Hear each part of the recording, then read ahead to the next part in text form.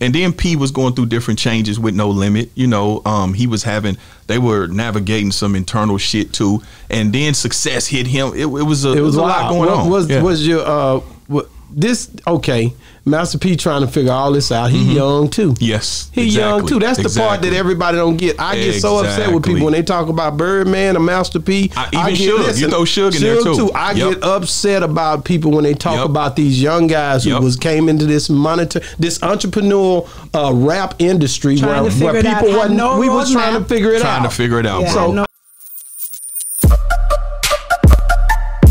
Yeah, we on Boss Talk 101. To say what it is, you know, I don't think my partner cared for him, and P didn't care for him. But is this the partner that sound like him? No, that was. I thought about that when you. That was another one that would come in and out the group. Okay, but keep it. That's what I thought when I was like, this nigga sound like him. He probably ain't gonna like him, you know. But this was another guy. So why do you think that your partner? Because it's been a long time now. For sure. Do you and the guy still talk? Yeah, for sure. Yeah, why do you ever confide in you and say, hey man, this is why I really didn't like this guy? No, what it was. See, I had the insight and the foresight to understand that we didn't have any leverage. You know, it wasn't like we had a big buzz. It wasn't like we could go to P and say, hey man, you know, Jive or Sick With It and Rap A Lot said this, can you match it? You know, like some, you know what I mean? We didn't do that. I understood that. Him on the other hand, you know, not that he was completely wrong. He wanted to do business. He wanted to do corporate business. He was like, hey, check this out. And the manager at the time was on the same shit. He was like, they came at P like, yeah, so what kind of advance you talking about? You know, what's this? The contract. You know, P hustling, he building. P like, nigga, motherfucker, I'm giving y'all a chance. Y'all niggas ain't nobody. You know what I'm saying? Which he right. Which he was right. But then also your guys is right too. It can be too right. This is my point. Professional and trying to show that. Correct. You know, but I knew this. But I knew that you're trying to do the right thing in the wrong situation. Right. I was thankful. I was more thankful for the opportunity. Yeah. And I remember us being in a hotel and we talked about it. And now we're 18. We don't have a reference point of no music business. We just going on common sense.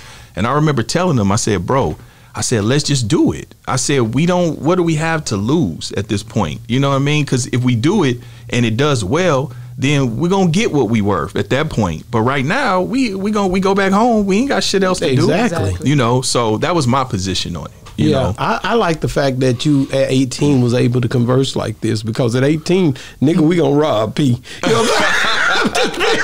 I mean, you know, in your mind, at 18, P, we knew we couldn't do that with P. P was real nigga. At the end of the day, I know we can't do it, but it's hard, bro. Yeah. You say that, but then you the same 15-year-old that was stealing guns. That's true. That's true.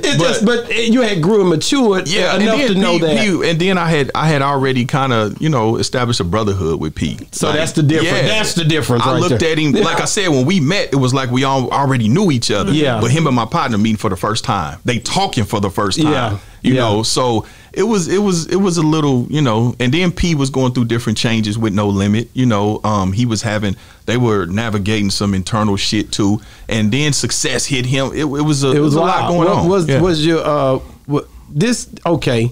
Master P trying to figure all this out. He young too. Yes, he young too. That's the part that everybody don't get. I get so upset with people when they talk about Birdman or Master P. Even Suge, you throw Suge in there too. I get upset about people when they talk about these young guys who came into this entrepreneurial rap industry where people wasn't. We was trying to figure it out. Bro. So I get upset, bro. You don't even know. I'm the same way, I don't play about South anyway. I'm gonna be honest with you. I'm kind of thrown off. You know what I'm saying? Yeah. I'm biased, but that's one thing I get upset about. I mean, like, man, nah, man, we ain't have much down here. And for Peter even go from New Orleans up to California and then establish himself, that's a whole lot right there at the age he was. Yeah. And being a young father for him also helped. So you and him had a lot in common. Yes, exactly. Exactly. I mean, neither one of us smoked or drink. We was really workaholics. We was focused. We both were dreamers. You know, we both were athletes. So yeah, we had a lot of commonalities that, Did P ever talk to you about when he was trying to go to the league and all that, or when he did play in the league? Y'all was friends during this time. Yeah, for sure. What was some things that was messing with him during that time? And I'll ask you that kind of stick out to you or was good for him during that time. I mean, that was always his initial dream. You know, P was an athlete and a basketball player before he was a rapper and a CEO. That was his initial dream. That was him going back to his calling. Yeah. You know what I mean? So for the rest of the world, it was like, oh, what? This nigga trying to play ball? No, that's what he started out doing. Right. You know, he only the music shit was a default. That was like, fuck, I got hurt. I got to figure some other shit out.